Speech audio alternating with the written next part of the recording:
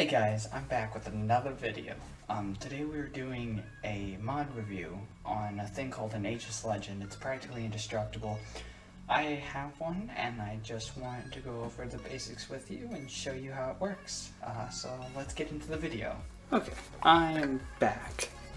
I switched the camera around a little bit so my hands are in view instead of, just moving the camera back a little bit, instead of my face, so you don't have to deal with my ugliness anymore, But this guy, he's an Aegis Legend.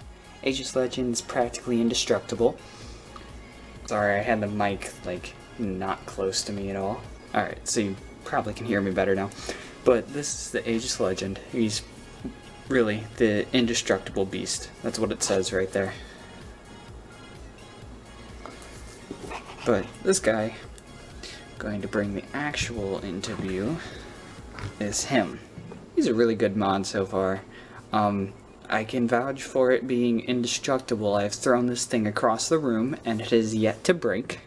Basically, it's typical, mod. It goes all the way up to 200. Two 18650s is what,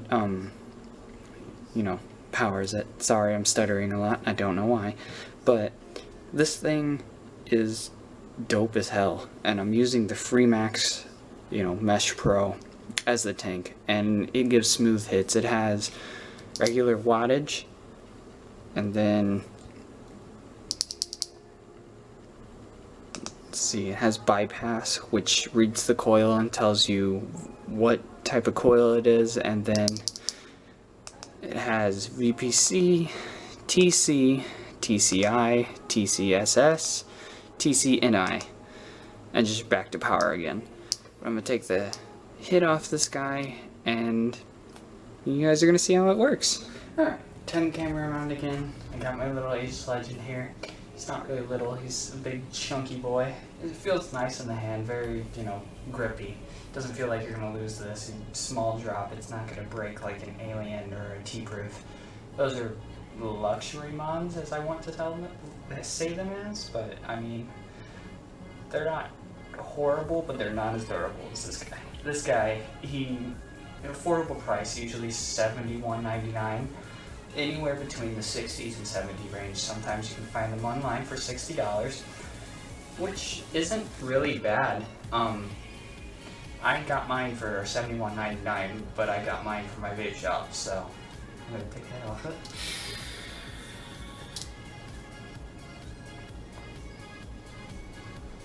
Smooth hit.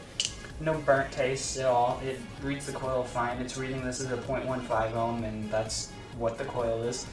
Sometimes with the Aliens or the T-Privs, generally Smok, I haven't really had a problem with, let's see, Drag 2 by Vubu.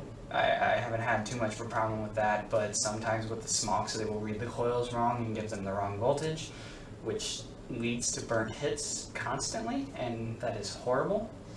With this one, I haven't had that problem yet. It has the gene chip in it. Well, no, I'm lying. I'm sorry. It has the AS chip in it, which is comparable to the gene chip, but not as good.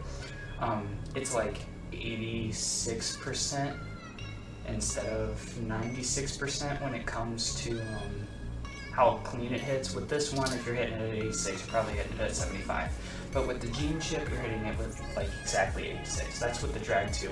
But this guy right here, if you're looking for a not so pricey mod, and it is very durable, to the point where you could probably chuck it off a 3-story house and it would not break.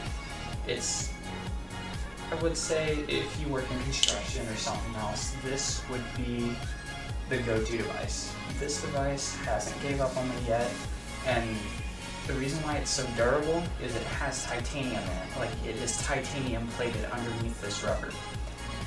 With the titanium, it's hard to bend. You could literally run it over with a semi, and you could pick it up and hit it. It has not that much of a problem at all.